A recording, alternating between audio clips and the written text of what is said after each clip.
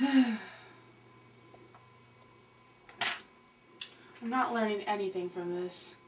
Understanding animals' behaviors and characteristics is just so difficult.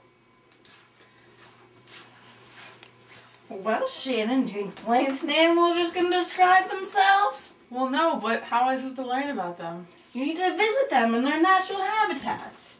So, do you want to take an adventure with me to a world full of all these different animals? Yes, great idea. Let's get there through song. That sounds like a really fun idea. Better than reading this stupid bio book. Let's go. Off we go.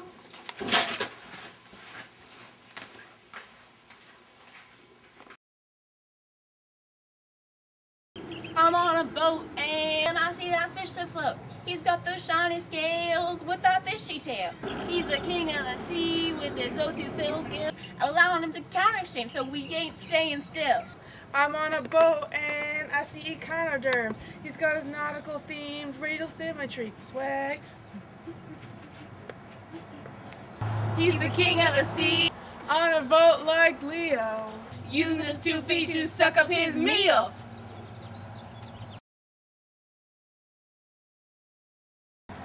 All the lonely plants, all the lonely plants, all the lonely plants, all the lonely plants, all the lonely plants.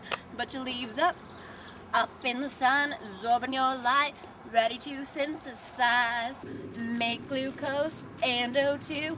Man, I'm ready to thrive. There's a bee, he's up on me, ready to share his pollen, fertilize my pretty seeds. Now I can reproduce. Water in my roots, CO2, sharing my oxygen. Growing tall, not very small, thanks to these nutrients. If you want some, then you better show your pollen. If you want some, then you better show your pollen. Don't be scared that you see that he wants it. If you want some, then you better show your pollen.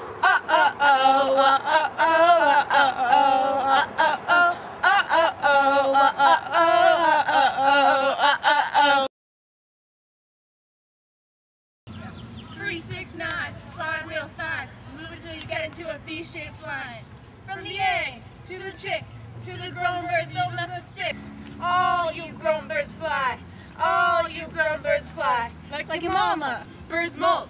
Lose a feather so fresh, so clean. Can they fly? That question been harassing me. How's it possible for you to fly? I got a 3-timbered heart and a bunch of live bones. In the mind, this bird wanna fly. He's done with the nest and he's ready for to shine. There's a tadpole swimming in a stream, a common amphibian waiting to lose his tail. Finally, he's lost his baby tail. Now it's time to move to land and use his lungs to exhale. His 3-timbered heart pumps his blood, and the warmth outside keeps him surviving, and that cannot be denied. You've metamorphosed. Now you absorb sunlight as an ectotherm, and you reproduce all the time. Now he has it all, swimming in the stream, but he switches from land to water for his needs. Oh, his scales make the predators tremble in his presence. His tongue gives him access to all kinds of food.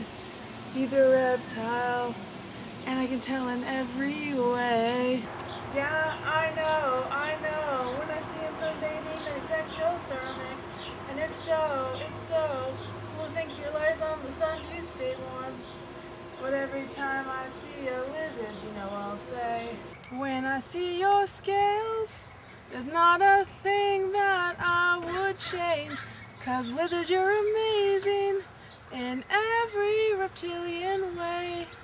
And when you lie out, there's not a thing that I would change.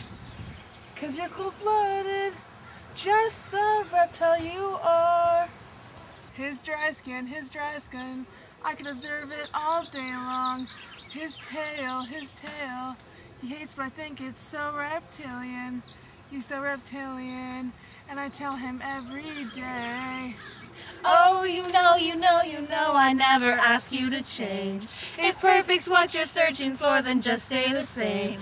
Even though you can be a turtle, I'll still say, when I see your scales, there's not a thing that I would change.